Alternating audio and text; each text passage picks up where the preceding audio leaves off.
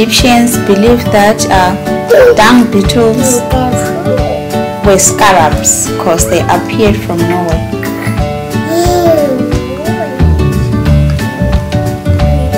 Dung beetles bury dung as food for themselves or their larvae, either in barrels dug below the dung mass or by making bowls to be rolled away for burial at a more secluded site. They are day-flying and night-flying species. The latter are not often attracted to light.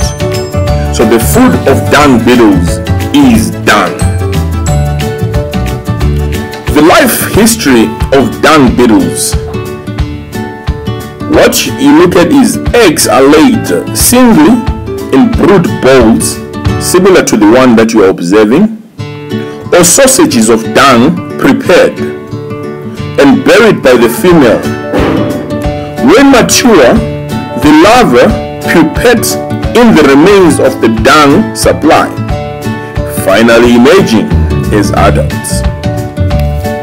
Other similar species of beetle to the one that we are watching. The one we are watching is a dung beetle. It's very similar to the rhinoceros beetle.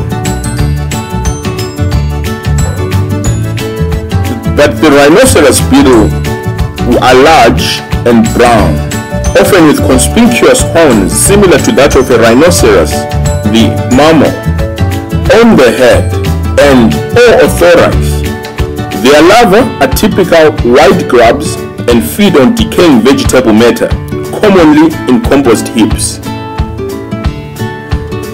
In identification of a dung beetle, one would say, it's a robust beetle with rounded backs, shovel-shaped heads for cutting out pieces of dung, usually black or brown, some are metallic green depending on the habitat.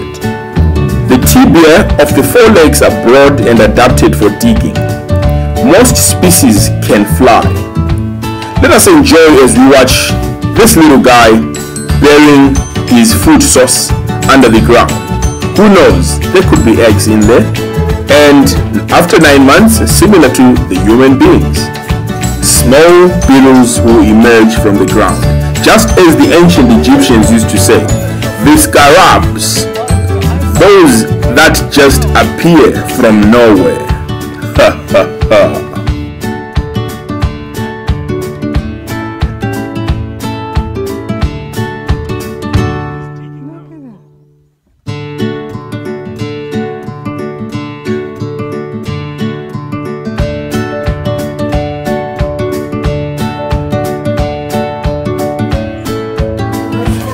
There are many different subspecies of beetle. The tiger beetle, the ground beetle, the chafer beetle, the jewel beetle, the dung beetle. Well, that's just, but not to mention just a few.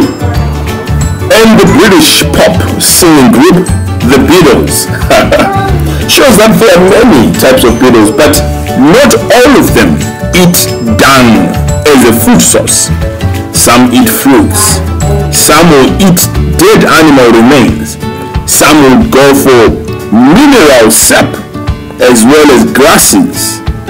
That's just to show so much to learn about these beetles. 1. Up and down, shovel in and out like the old miners using a shovel to mine for gold.